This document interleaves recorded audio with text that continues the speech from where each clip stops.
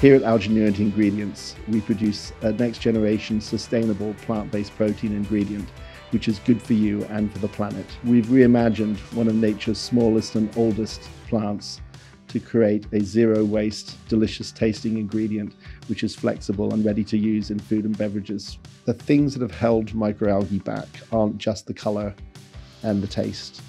The things that have held microalgae back is scale, an accessible scale. So you need to take a company like Unilever or any other large food company on a journey which convinces them that there is a scalable opportunity.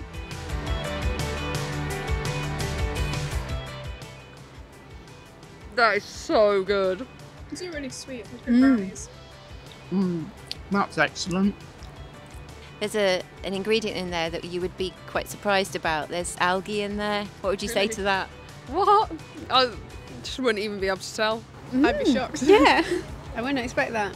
Wow, yeah, very surprised. Definitely. We're eating an algae brownie. I'm Patricia Harvey. I'm a professor of biochemistry and I'm also head of the Aquatic Biotechnology and Biology Lab of the University of Greenwich. And we're standing in the pilot laboratory which has been funded by a European project to cultivate microalgae. And all across Europe we've got laboratories just like this where scientists are busy cultivating microalgae to be able to test them into new foods. And here at the university, we're focusing our efforts on a tiny little orange-yellow microalga called Dunaliella salina. The clue is in the salina. Salina means salt, and these are salt-loving algae, which means that they grow in salty water, which we can't drink, around the globe, and also consume carbon dioxide. So they become incredibly sustainable.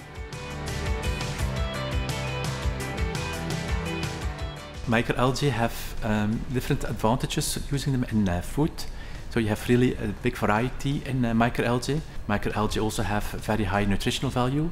So some have very interesting lipid profiles. Others have interesting pigments. So depending on the food item you want to prepare, you can use one or the other microalgae. I think Europe is not ready at this stage when you compare it with Asia. This is actually the reason why we do focus on taste. We think taste can be an important factor to convince consumers to start eating microalgae.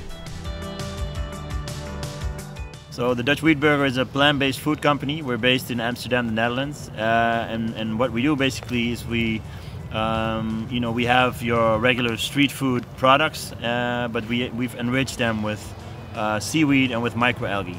The Dutch Wheat Burger has done it with a really popular and accessible product, and we're part of the largest retailer in the Netherlands, for example, right now, and I think we're looking at international listings. I think if we know and if we learn how to eat it and integrate it into our daily food choice, I think we can have many health benefits from it as individuals, both as a society. And when people start to realize that seaweed and microalgae, are the best that the plant-based kingdom has to offer, I think they will shift towards those products sooner rather than later.